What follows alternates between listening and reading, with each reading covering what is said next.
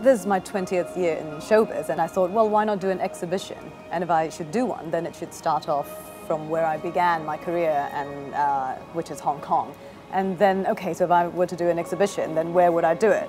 What's like the place that would be meaningful at the same time?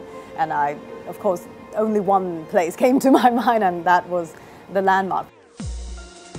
These two I'm very proud of. It's the equivalent of Grammys in Chinese pop music. I was the first female singer from Hong Kong to ever win this, and I've won it twice. Okay, this is the very first award I won for the film Fallen Angels by Wong Kar-wai.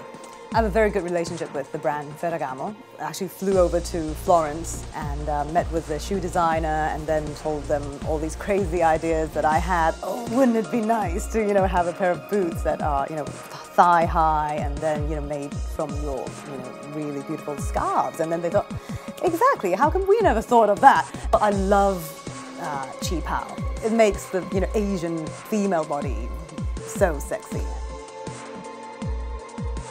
Well, I used to live on Kowloon side when I was young, but so coming over to Central used to be, a big thing.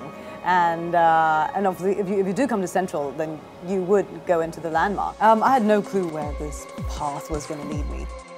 Basically, we're going to be, exhibiting all the stuff at the fountain. It's going to be amazing.